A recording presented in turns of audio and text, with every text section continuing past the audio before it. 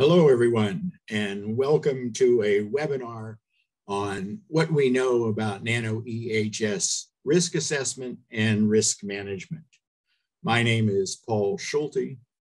I direct the NIOSH Nanotechnology Research Center, and I am pleased to be here with three colleagues, and we have been invited to take stock of what's been happening since the 2011 NNI strategic plan that dealt with NanoEHS. And particularly a focus in that plan was risk assessment and risk management. And you're going to hear today from four speakers, myself and three others, who will help address that issue. First, a few housekeeping items. This webinar is being recorded and will be available in the public web pages of NNI not too long afterwards, maybe a couple weeks. I'm not sure exactly the time, but it will be available. Secondly, questions are welcomed, and we hope that there will be a good discussion among the panelists. And we welcome your questions through the Q&A box. The chat function is not available, but the Q&A box will be where we will look for questions and respond to them. This webinar is particularly, I think, important in this day and age, as we've now had close to 20 years experience with engineered nanomaterials. And we've had activities from research through risk assessment, through risk management and policy. And it's useful that we take stock of where we are, and particularly since 2011, when the most recent NNI strategy came about. We do have an exciting panel for you today because this is a telling question. Next slide. The NanoEHS research strategy of the NNI focused on employing science-based risk analysis and risk management. And indeed, that was done to protect public health and the environment, at the same time fostering the technological advancements that benefit society. Next slide.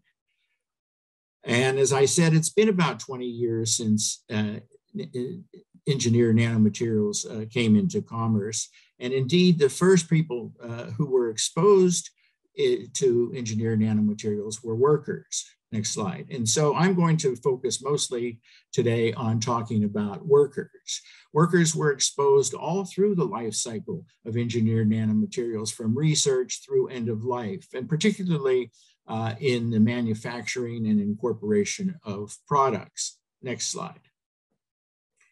And indeed, the 10 most widely used nanomaterials in commerce are shown in this slide. And you can see that many of the ones that you might be familiar with in risk assessments, titanium dioxide, carbon nanotubes, silver nanoparticles, are in the top 10 as reported by WHO. Next slide.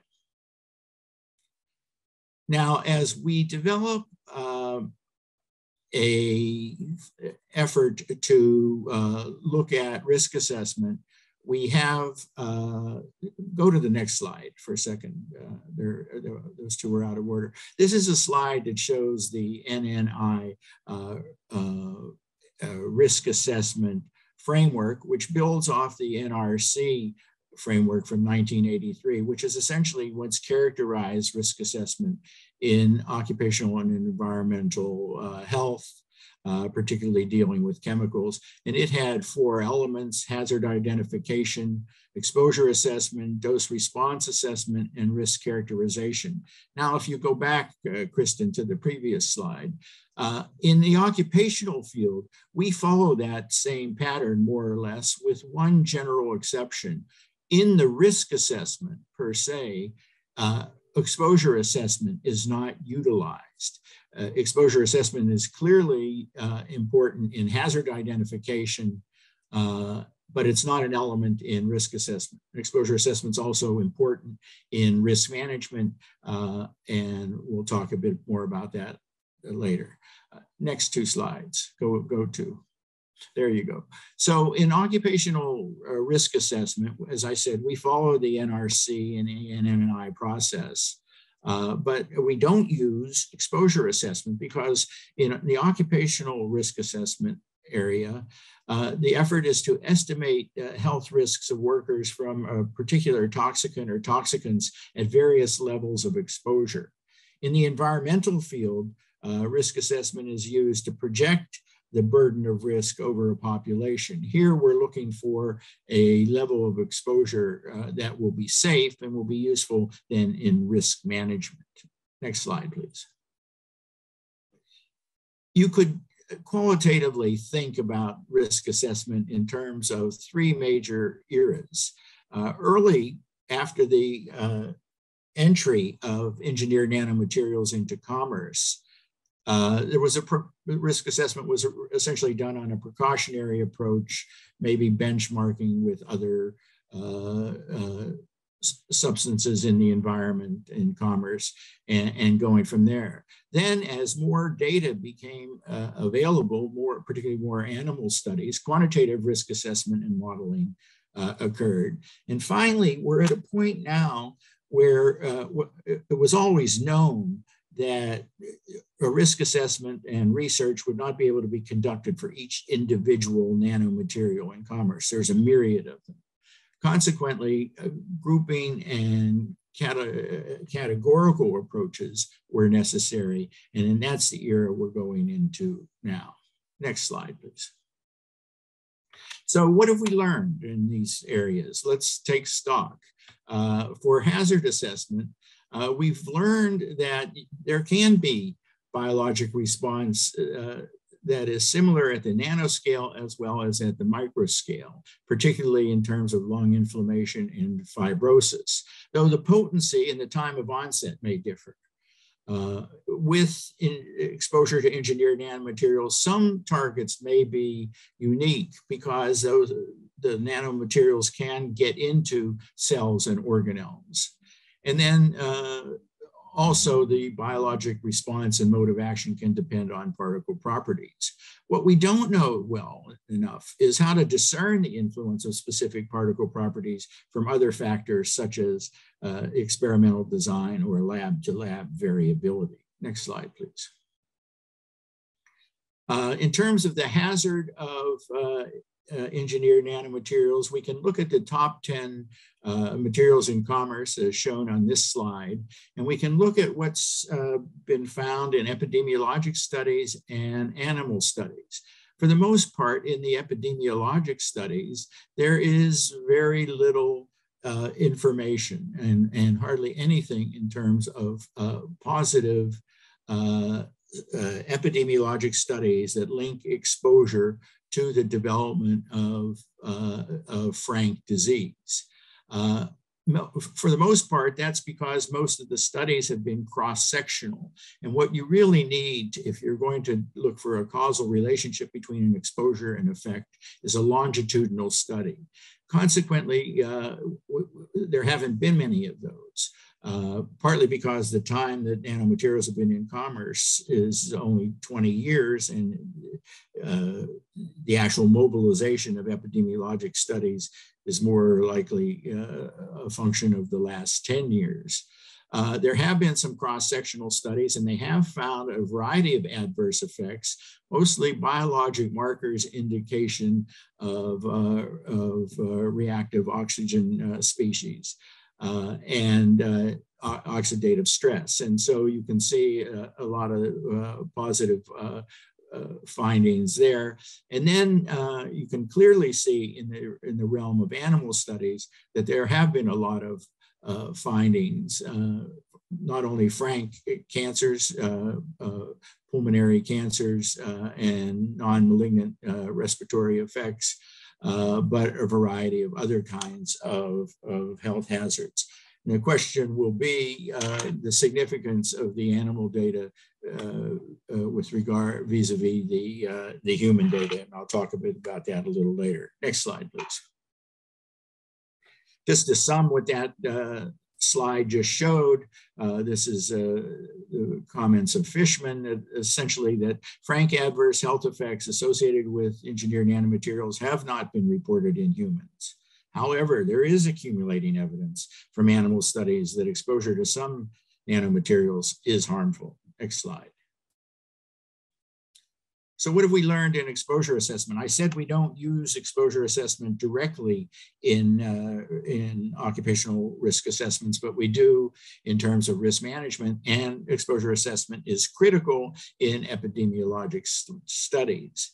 And this may seem like a simple finding, but we've learned in the last 10 years, if not over the 20 years, that we can measure engineered nanomaterials in the workplace. This was a question that was up for consideration in the early days. We can and have developed ways for airborne sampling, sizing, and chemical analysis. We can distinguish ENMs from background particles. And for the most part, the mass metric is still, mass per unit volume is still the most practical metric to use. What we don't know is whether that metric is the best metric to predict health consequences. And consequently, that's still a question that needs examination. Also, we need to develop integrated strategies across mixtures of particle types and sizes. Next slide. Now, what we've learned in the area of dose response assessment is that on a mass and surface area basis, the potency of engineered nanomaterials appears that it can be greater than for larger scale particles. Again, chemical composition is a key predictor. But potency can vary widely depending on particle size. What we don't know is how to predict the effects of combinations of physicochemical properties. And this gets at the issue of when we're starting to look for categorical approaches, we have to think about how we can combine various physicochemical properties. And also, from a risk assessment perspective, how to predict chronic effects from short-term in vivo or in vitro data. Next slide, please. Now, there's disagreement in the literature and in the field over whether the rat is a useful model for humans with regard to lung cancer. As I said, we haven't been able to conduct many epidemiologic studies thus far. And so essentially there is only animal data to utilize. Next slide.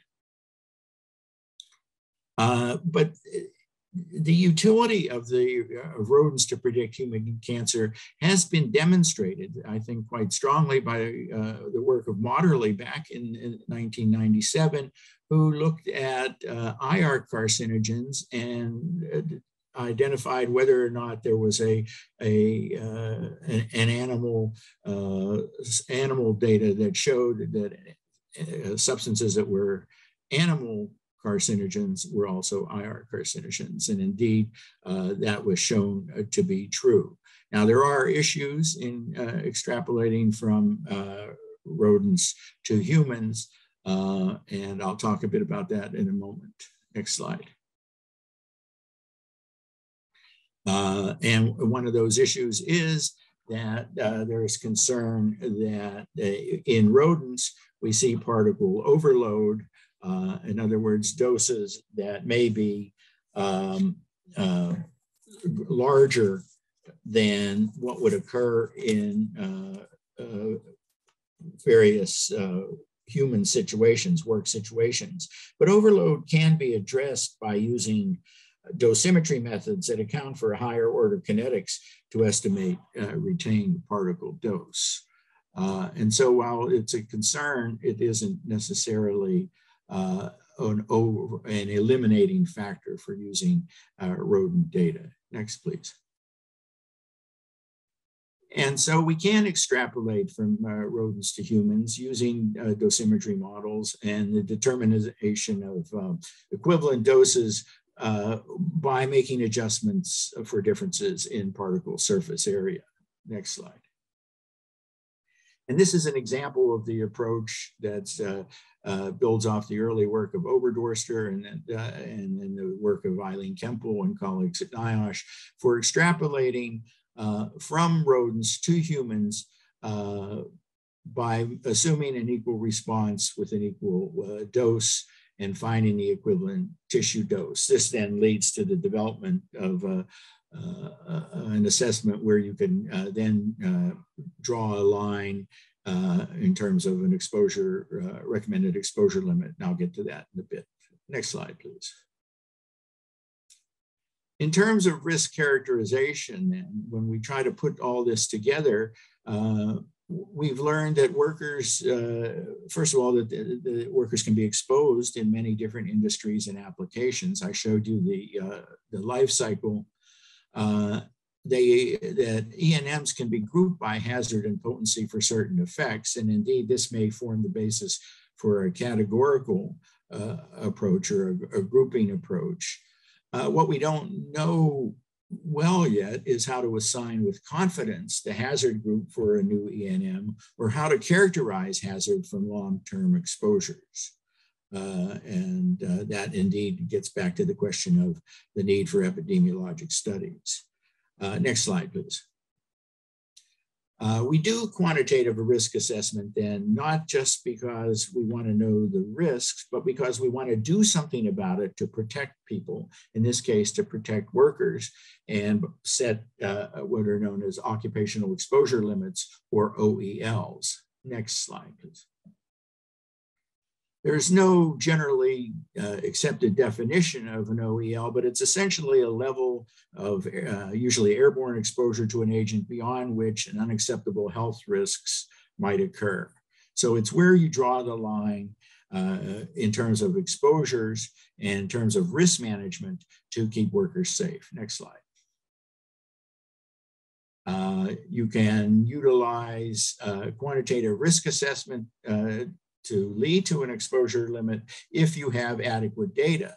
When you don't have adequate data, when it's suggestive or minimal, then more qualitative approaches or analog type approaches are useful, and you end up with more hazard banding, control banding, binning of approaches. Next slide. In terms of risk management, we know that we can control engineered nanomaterials with the same technologies that have been used for a long time in controlling fine dusts and powders. So a risk management framework can be a part of a company's hazard management program. Specifically, though, for engineered nanomaterials, since we're still learning a lot about their potency and their hazard characteristics, a dedicated nanomaterial risk management program that follows a hierarchy of controls is what's been recommended. Next slide, please. So where do we go from here?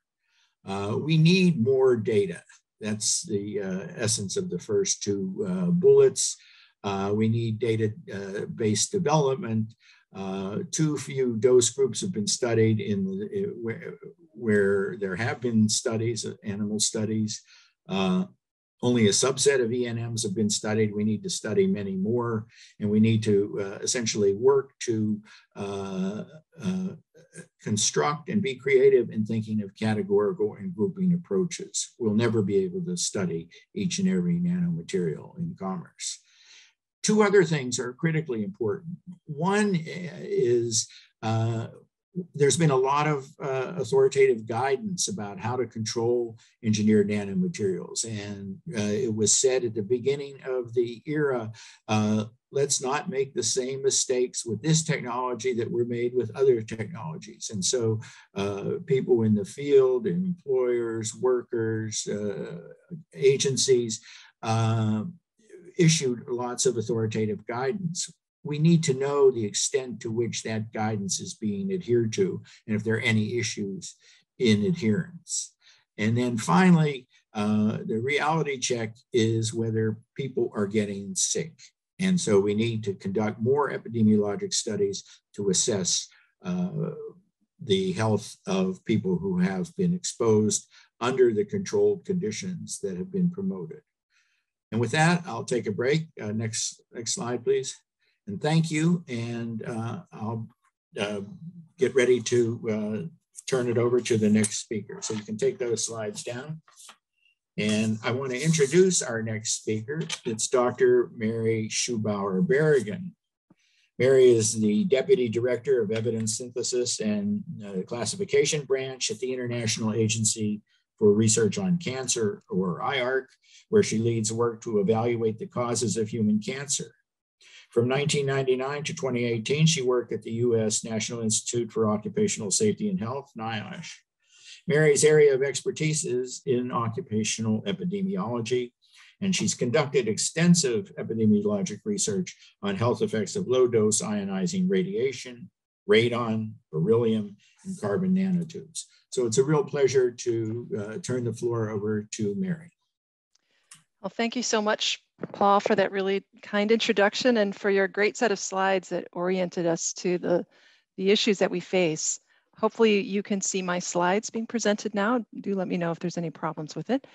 I'm going to reflect a little bit on some of the aspects that Paul touched on, in particular with respect to hazard identification in the risk assessment framework.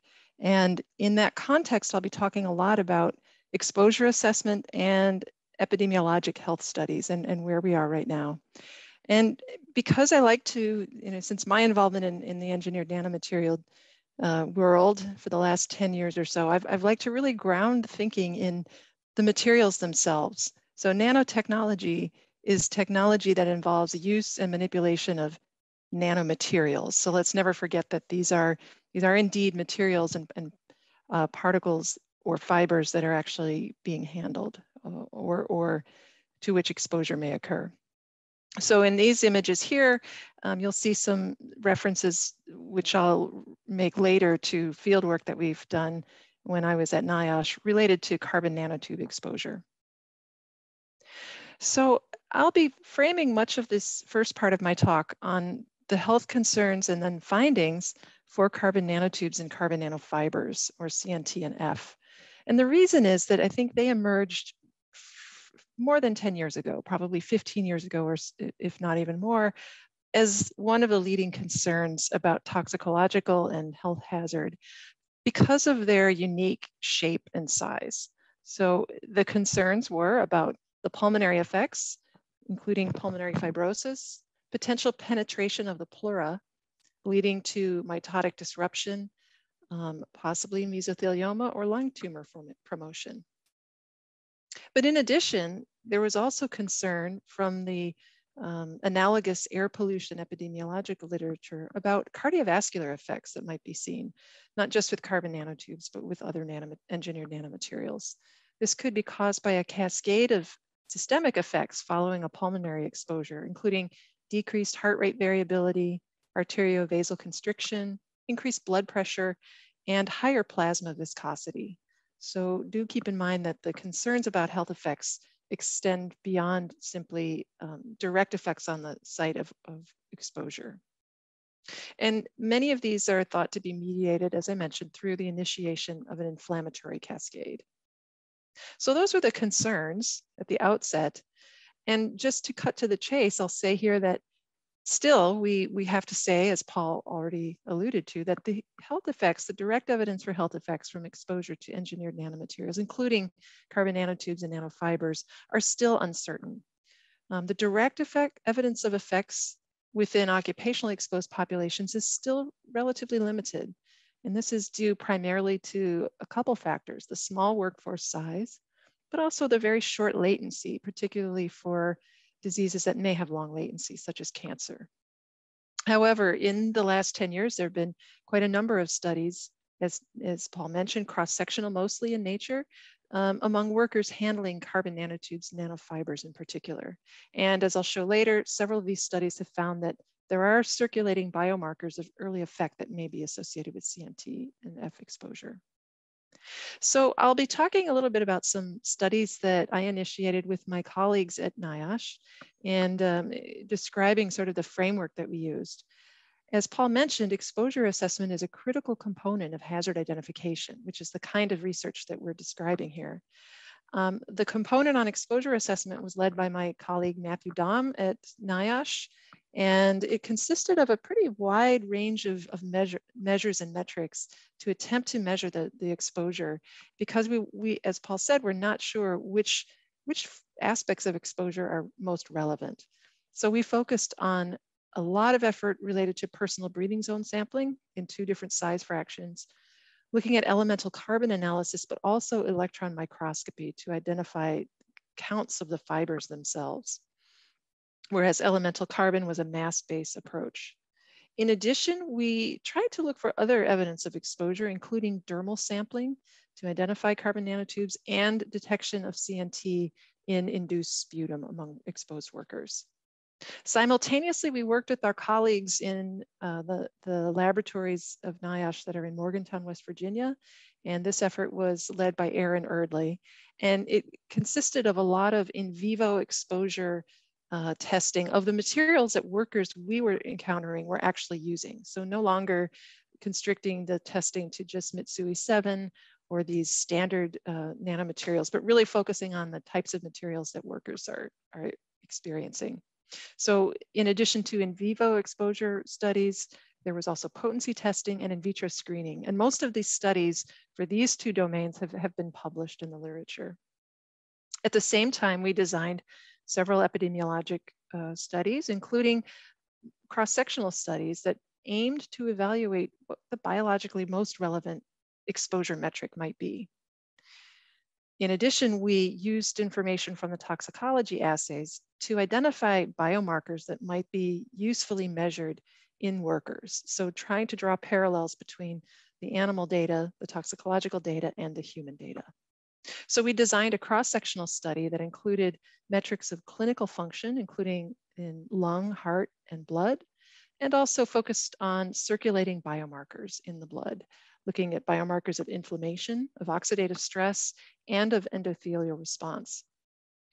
We also conducted a rather novel study, I think, about using biomarkers of functional immune response. And this was published about 1.5 years ago. So it was probably the most recent publication directly from this part of the study. Now my former colleagues at NIOSH are engaged in development of an exposure registry, which could be the platform for a future prospective cohort study.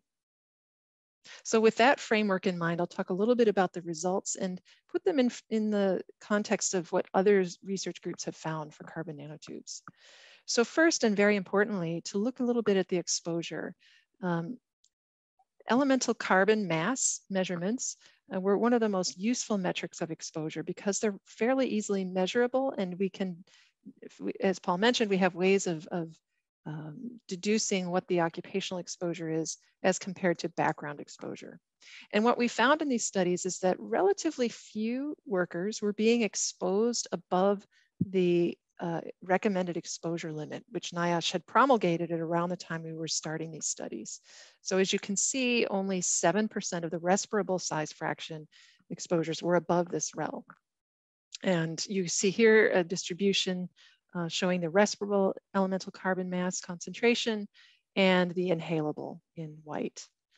Now the inhalable concentration was, as you would predict, higher than the respirable elemental carbon concentration. And yet we don't have a REL for inhalable size fraction. So all we can say is what proportion were above 1 microgram per cubic meter. And of course, it was a much higher percentage, almost 30% of samples were above that level.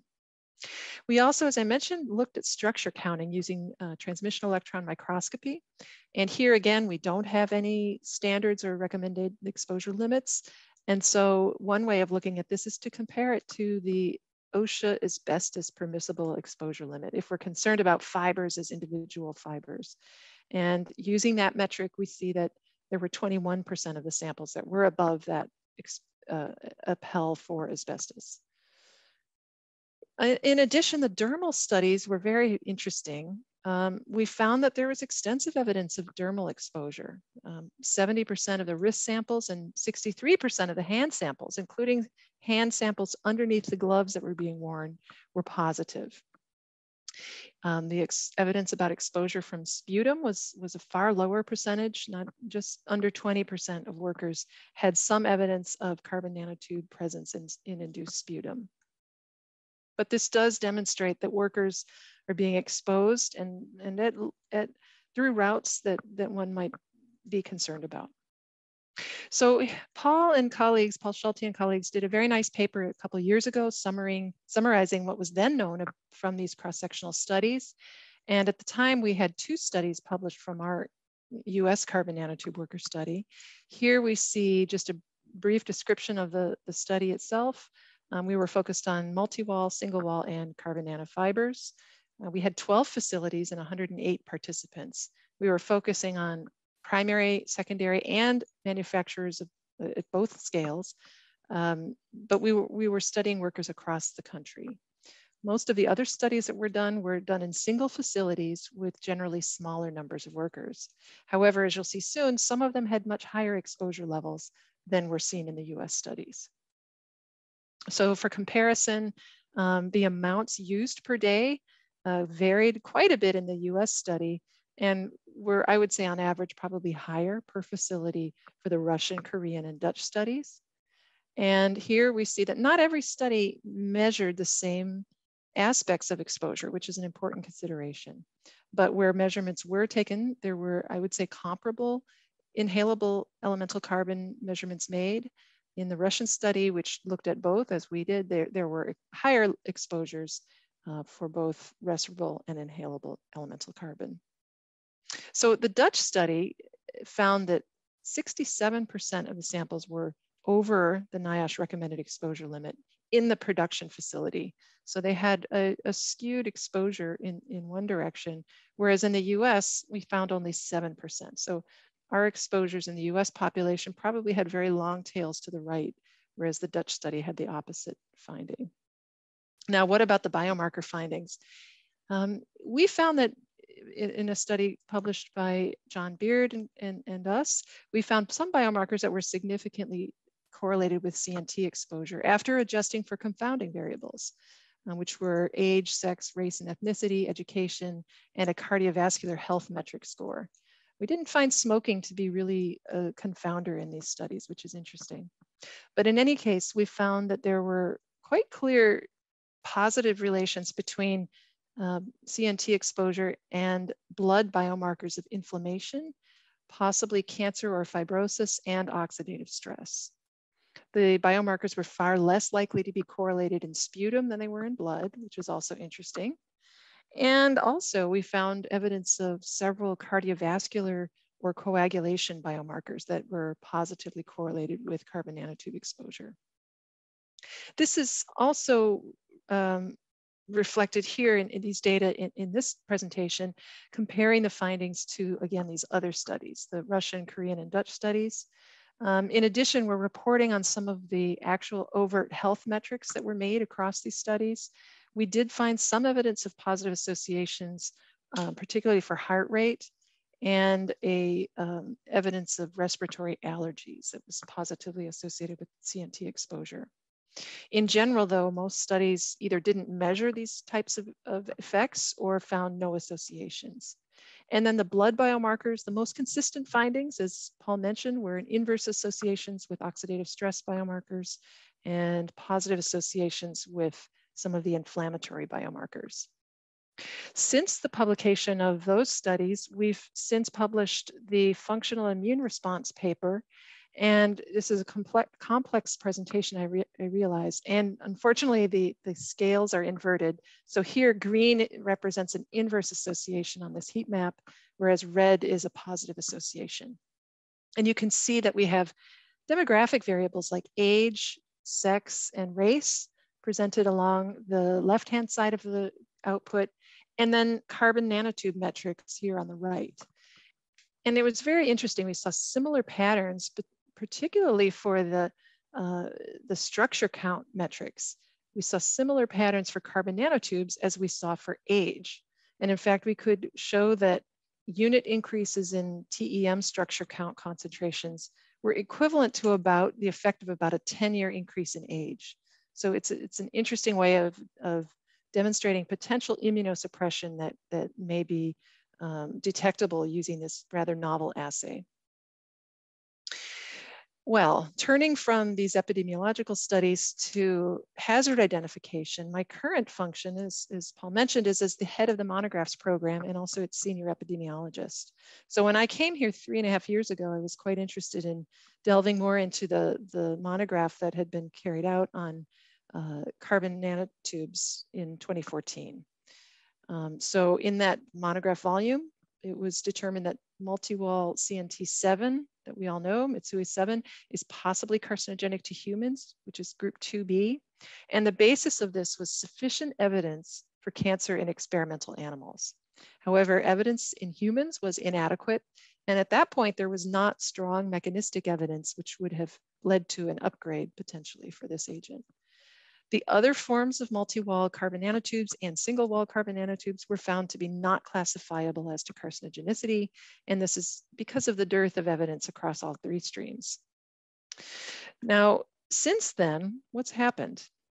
In 2019, just before or a year before the pandemic struck, we convened an advisory group to advise the monographs on agents that should be evaluated during the next 5-year period. And during that meeting, multi-wall carbon nanotubes were recommended for reevaluation during this current 5-year period with high priority. And this was done, as you can see in the lower part of this graph. The evidence streams contributing to this were new bioassay and mechanistic evidence, which were considered informative enough to warrant reevaluation for multi-wall carbon nanotubes. So you are all probably aware of the NTP bioassay that Nigel Walker and his colleagues at NTP are carrying out. And so that's an important assay, of course. But in addition, there have been quite a number of new mechanistic studies, including these cross-sectional studies in exposed humans. And this information can be informative for mechanistic evaluations in the monographs. I don't have time to go into it, but within the last several years, the organizing principles of the monographs have been revised to focus additional attention on mechanistic evidence, including in exposed humans. So in conclusion, we've seen in the last 10 years, a large number of new exposure studies, certainly, but also cross-sectional or short-term follow-up studies. This current focus on occupational exposure, in my opinion, is highly warranted, and carbon nanotubes or engineered nanomaterials are by no means unique, because we see this pattern often that workers receive the highest exposures, and these new materials are certainly no exception. Toxicology studies have begun to assay engineered nanomaterials that have greater relevance to human exposure. So as Paul mentioned, it's important to understand what patterns are, because we must make decisions based on the information that's available, and the extent to which these materials can be grouped would be very important to understand. I think it's intriguing to think about the role of non-engineered nanomaterials in the context of bulk materials like carbon black, which Paul showed to be one of the most important engineered nanomaterials. How can we distinguish the bulk material from the nanomaterial when both are in a large mixture together? So I will close there and thank my colleagues both at NIOSH and also in the IARC Monographs program for many useful discussions and extensive research that to undertake. Thank you. Thank you, Mary. That was a marvelous presentation. Really showed us some new information. Our next speaker is Dr. Richard Kennedy. Rick is a toxicologist turned risk policy analyst with experience at OSTP, FDA, and CDC, as well as in consulting for government, nonprofit, and industry clients. In the nano world, he's helped develop science and regulatory policy in OSTP's NEHI working groups, the OECD working parties for nanotechnology and nanomaterials, and across product centers at FDA.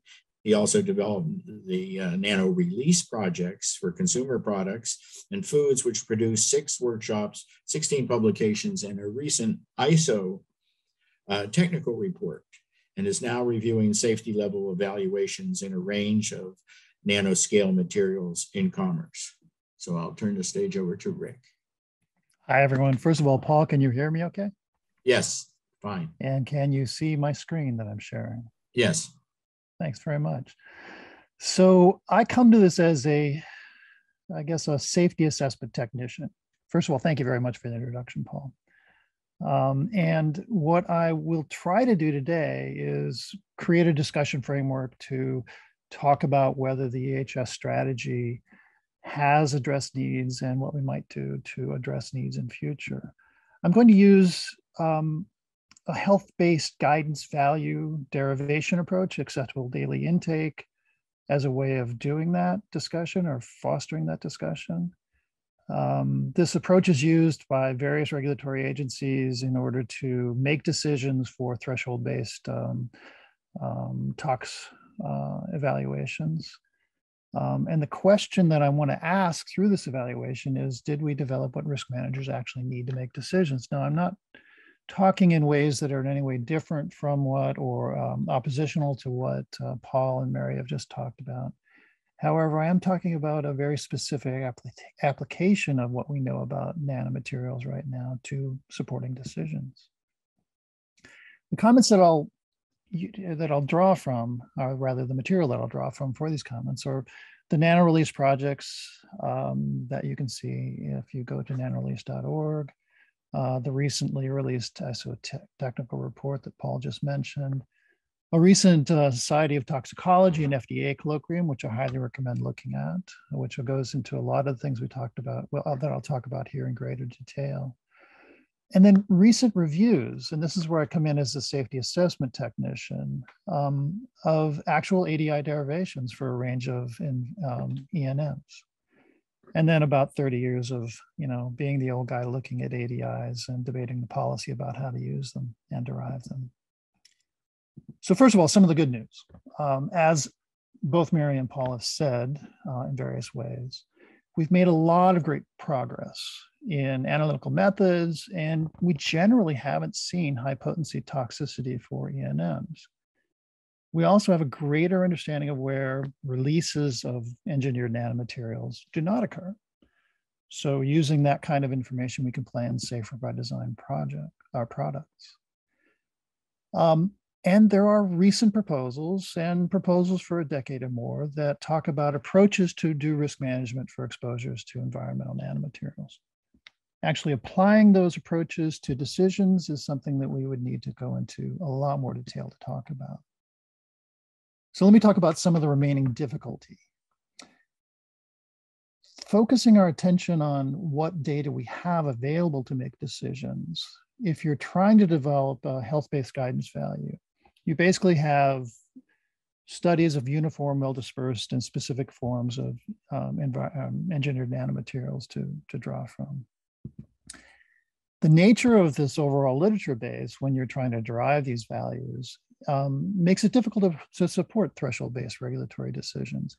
And that difficulty is expressed in different ways if you're looking at exposure estimation, hazard identification, or dose response evaluation, and for different risk management contexts.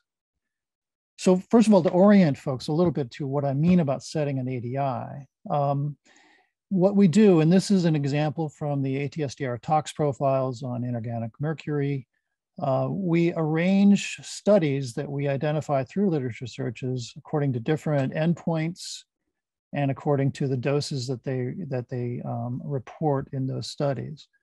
We use those studies to find a lowest observable adverse effect, and then use that study to derive a safety value that we can use for comparison and safety assessment in products.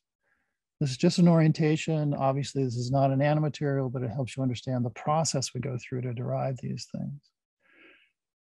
The first thing to think about with regard to exposure estimation, and again, both Paul and Mary mentioned this, is that there's a lot of variation between exposure studies, what's used in toxicity studies, and what's measured in the exposure media used in those studies. And that variation comes from the basic nature of nanomaterials, and that is that There's a variation in primary particle size, morphologies of the materials, aggregation states, which affects their surface characteristics that are expressed, and in surface coatings, and a variety of other things that you might list here. What's also varying across studies and evaluations of media is that potency of the nanomaterial can vary according to concentration, inversely, unfortunately. It can vary based on the dosing vehicle, so whether it's incorporated in the food, in aqueous media, in lipid-based media, and so on, and according to dose preparation, if you use ultrasonic methods to disperse the medium, for example.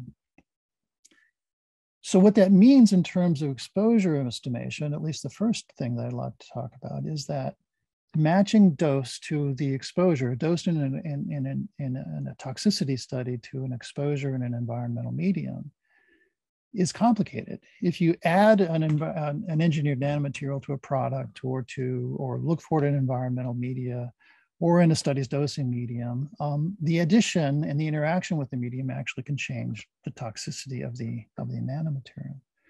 Furthermore, if you try to measure that nanomaterial in those media, the background interference of measuring it in situ and the transformations that happen during extraction make it difficult to say what the dose was that you actually delivered. What this means in terms of decision support is that we may be uncertain that a particular engineered nanomaterial in an exposure study is comparable enough to the study that we are using to derive a safety decision from the toxicology study. So exposure estimation also comes into play in terms of understanding the doses. So studies that we have to draw from for deriving ADIs rarely do analysis of particle concentration for the engineered nanomaterial that includes composition of the material, aggregation state, surface chemistry, and a variety of other factors. And what's further complicating is that received dose in a toxicity study that we're looking at decreases or can decrease as concentration of the nanomaterial in that medium increases due to aggregation. What this means for decision support is that quantitative exposure estimates and dose response curves, the trade of toxicologists in deriving these kinds of values, are very difficult to compare between studies, and that increases the uncertainty that we have so that we either overestimate or underestimate toxic effects. And I would say more so than we have for the same issues for chemicals. Moving on from exposure to hazard identification, one of the effects of the database is that we're not quite sure that all effects have been studied. So as mentioned by both Paul and Mary again, toxicity studies vary widely in the selective morphology, size, surface chemistry, and other characteristics. And the amount of information that's reported in the studies also varies widely. What this means is we're rarely confident that the same engineered nanomaterial form studied in one lab is the one that's studied in the next lab. In fact, it can vary from postdoc to postdoc in the same lab in some cases. Therefore, it's difficult to know if all of the toxicity endpoints have been studied for the most toxic form of the engineered nanomaterial. And let me explain a little bit what I mean by that by looking back at this same graph again. But this time we're looking at dioxin, the most potent conjurer of dioxin. And I want you to imagine that for this study or these sets of studies on the left-hand side of the screen and for endocrine effects, used perhaps an 80 nanometer particle that had a positive charge. When you're faced with evaluating the literature base, you might say that for studies that are looking at the immunologic effects, they were using a much smaller form. Maybe they're using a 5 nanometer form and it had a different charge or it had a different adduct set on its surface. What that means is we don't know whether if we had studied this nanomaterial or this endpoint using a different nanomaterial, if we would have seen lower dose effects. Or conversely, if we had studied a larger material or a different material, we would have seen a different outcome.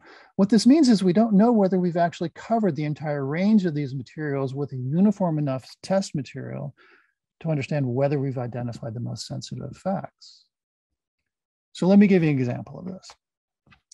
So hazard identification in an example that we've actually recently undertaken for a material that's widely used in commerce we found just 14 studies that were usable for deriving a threshold-based value.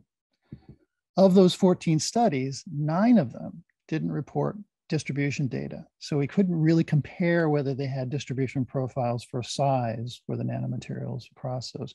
13 of those studies were one endpoint exploratory studies, meaning only really one of them covered a broad range of endpoints. The source of materials ranged from different manufacturers to purchased from chemical supply houses. Primary particle size ranged from 5 to 80 nanometers. The designs of the studies range from 5 animals per dose group to 40. And I can tell you this 40 dose group was probably the one study that didn't just look at one endpoint, probably an NTP style study. 3 tested a single dose plus control. So what this means is the literature we have now, at least for this material, and I can tell you it's a material that is widely in commerce, but that others have assessed in quite a lot of detail recently.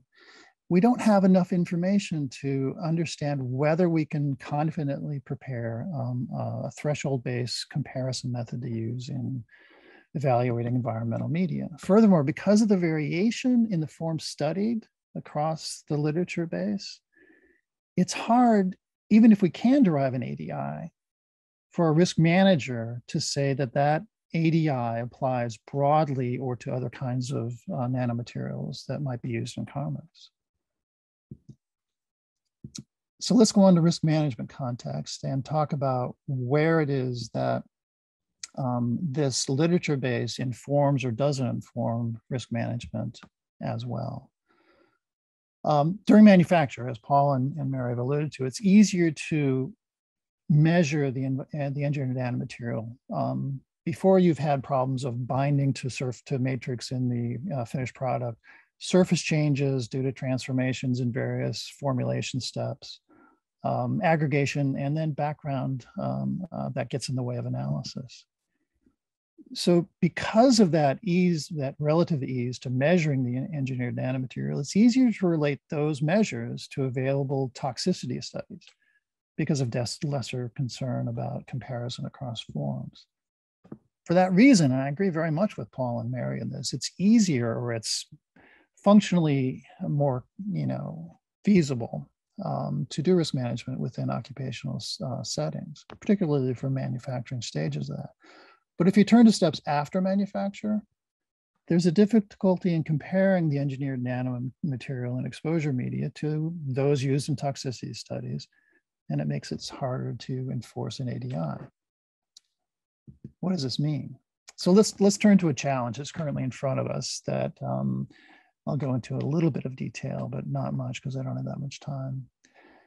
Titanium dioxide, and you'll notice I haven't put a little N in front of the TiO2, and I think that may be a message to a fair number of people.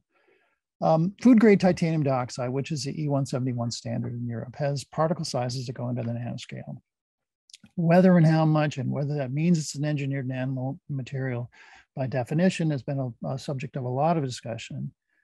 However, recent findings, the reason I'm talking about this particular material right now, implicate oral carcinogenicity for E171 or food grade titanium dioxide. As a result of those implications, there was actually a ban to use by the country, by France, for 2020. And then just this year, the European Food Safety Authority advised through a detailed assessment they did that E171 is no longer safe as a food additive.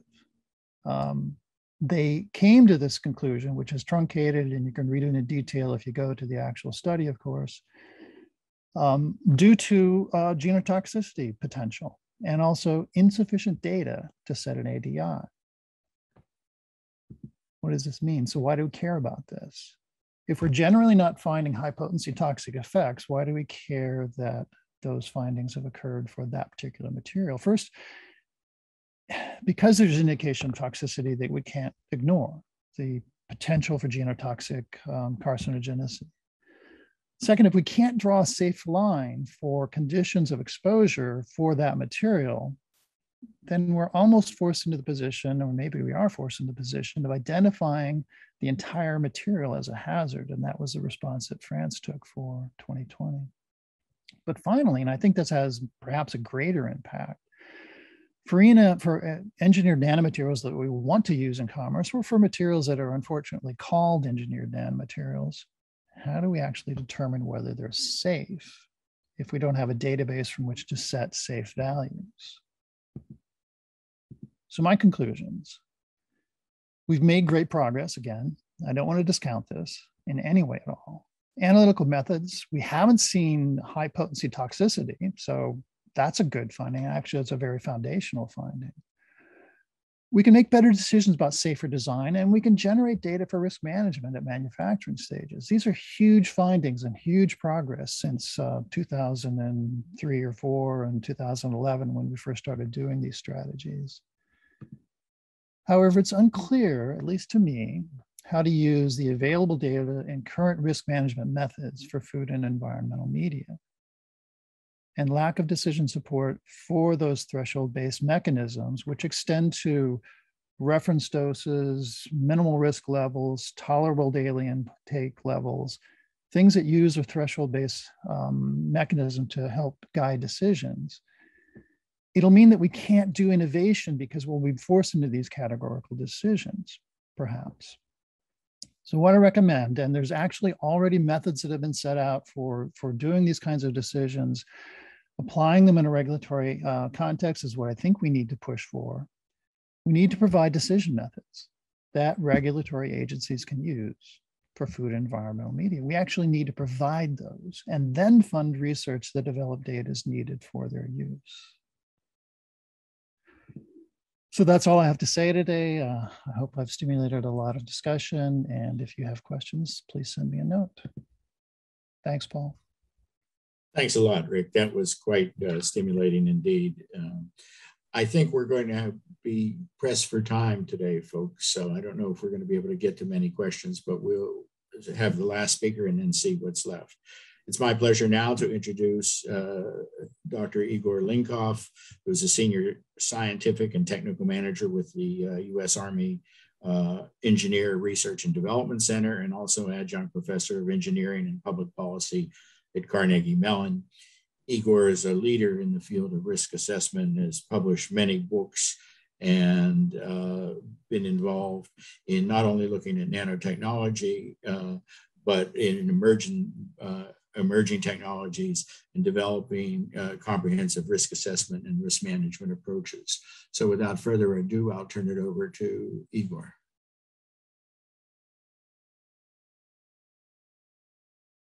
Thank you very much. Do you see my screen? Yes. Okay, perfect. It's not a presentation. There you go. Good. Yeah. I like to start with Rick's conclusion because I 100% agree.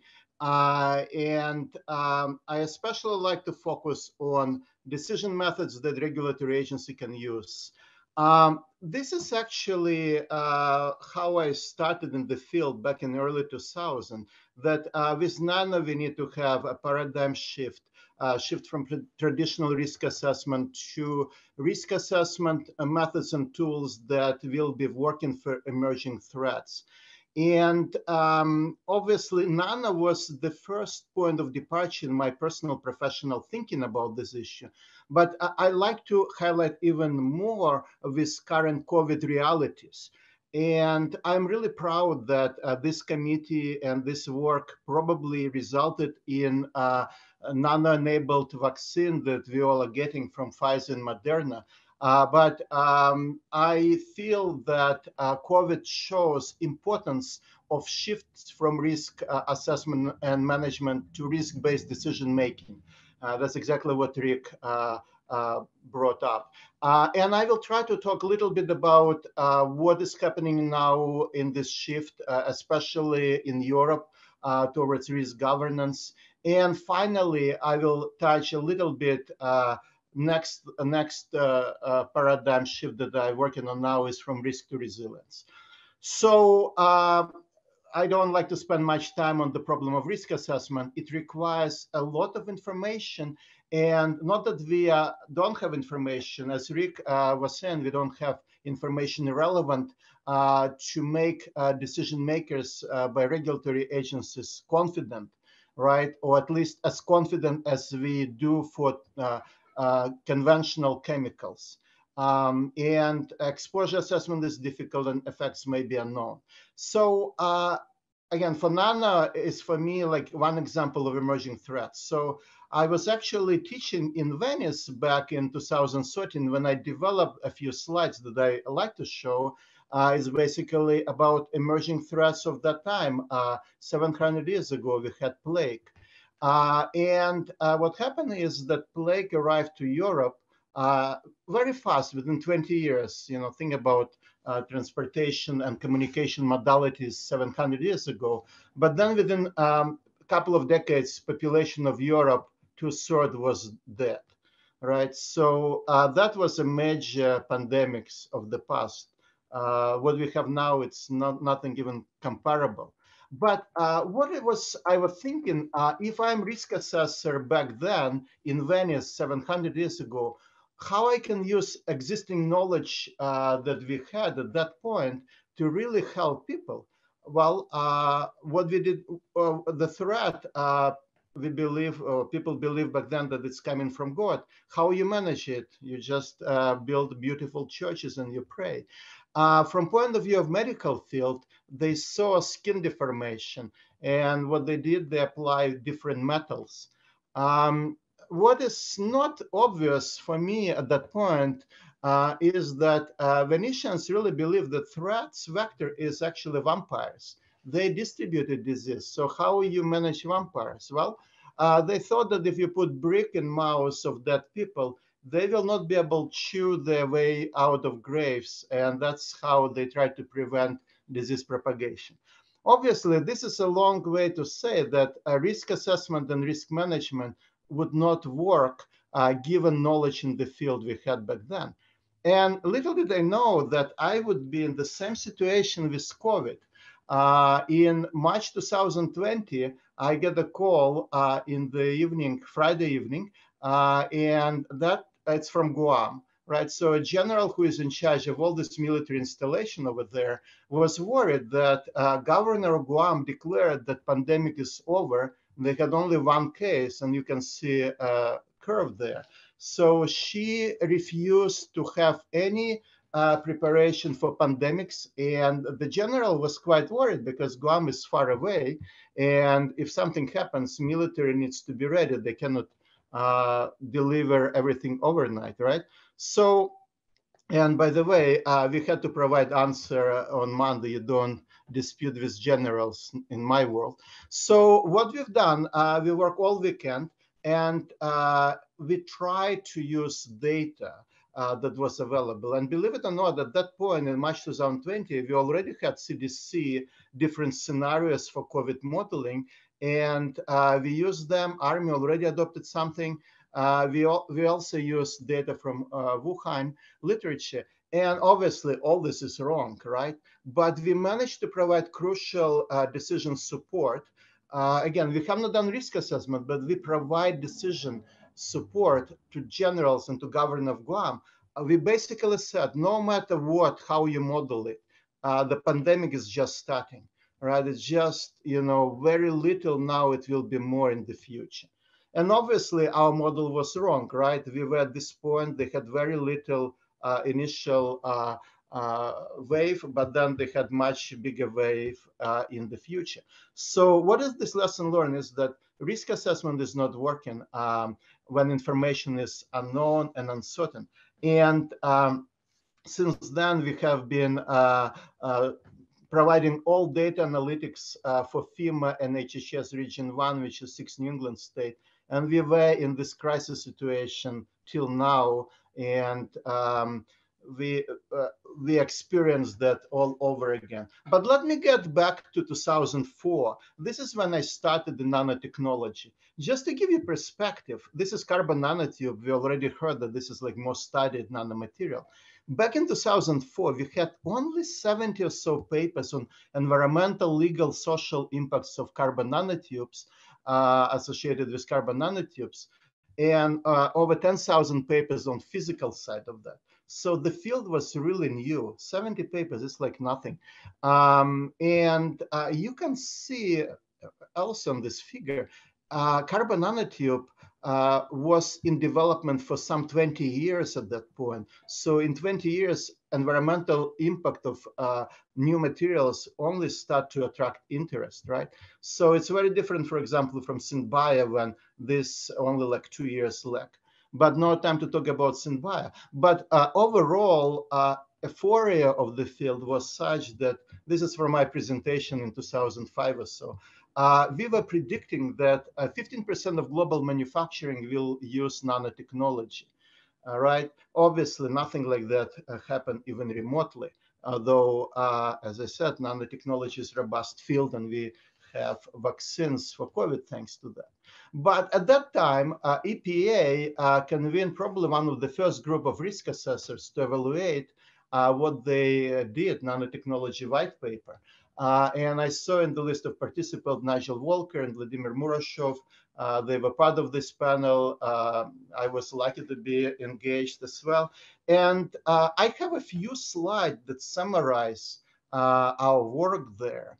And you can see, I don't like to tell, but you can read that more or less what we were saying some 16 years ago is exactly what you heard in presentation, right? Relevance on in vitro assays, we heard that before. Risk assessments through product life cycle. In vivo characterization of several nanomaterials, you've done it. Kind of structuring and making sense of basic properties, right? We were suggesting a roadmap for that. You will hear more about decision analysis. That was my item there. Prioritizing of research portfolio. So that's all we heard back 16 years ago. And as Rick Kennedy was saying, we're still talking about the same issue. So so how can we govern uncertain technologies? And I would argue that no matter how many decades we spend on generating data for nano, we will get more understanding, but still confidence of decision makers will not be comparable to what you get with chemical assessment. So that's, again, in early days of nano technology, I convened this conference, native workshop on nanomaterial risk and benefit. And this is a slide that we used there. So if technology is emerging, data will be lagging behind, and regulatory ability of regulators to analyze this data will be further lagging behind. So you have these increasing gaps for emerging technologies. And no matter how sophisticated risk assessment becomes, the gap will still exist. So at that point, we were proposing risk-based classification system of nanomaterials. This is core of many European projects now. And what is happening in Europe, we move from risk assessment to risk governance. And risk governance requires combination of hard law and soft law that should be balanced against emergence of the new materials in the field. So we published this. I will skip that. But so basically, fundamentally, what's happening in modeling and risk-informed decision-making is combination of risk-based bottom-up approaches that go from mechanistic understanding to values of decision makers. And we use it, for example, this is NanoGrid project. And then we have top-down approaches when you start with decision maker values and needs, and you try to go from there down to mechanistic modeling and mechanistic data collections. So combination of those really constitute risk governance. And this is arguments that we are making frequently, and we use it, for example, for Consumer Product Safety Commission. This is our recent paper, and we work with Trey Thomas on this. But I really like to say that risk-informed decision makers require decision analysis as the central piece. You need to replace rigor of risk assessment by ability to quantify judgment and values of decision maker to provide metrics of confidence in these decisions. And this is exactly what currently is happening with Risk Governance Council. They're developing some tools to do that.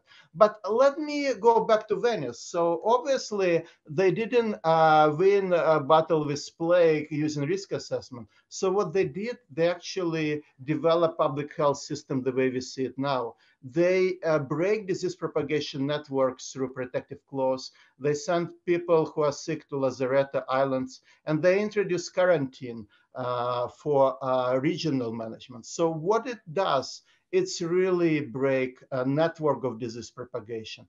And back then we argued that this is resilience is exactly what is needed to deal with emerging threats. And it's true for biosecurity, it's true for COVID, and it requires transition from prevention-based mentality to the idea that new technology will result in failures. We just need to be able to manage them. And while one example, we just published paper on nanotechnology supply chain that underpinning COVID-19 vaccine development. You can see supply chain problems all over, and resilience is the key to address those. So I will stop here. We published a lot in these domains. We'll be glad to provide reprints and answer questions. Thank you. Well, thank you, Igor. You really whet my appetite to want to hear a long lecture on what you've presented. Well, we have just 2 official minutes or so left, but the organizers said we can extend it a few minutes longer. So let's look and see what questions we have.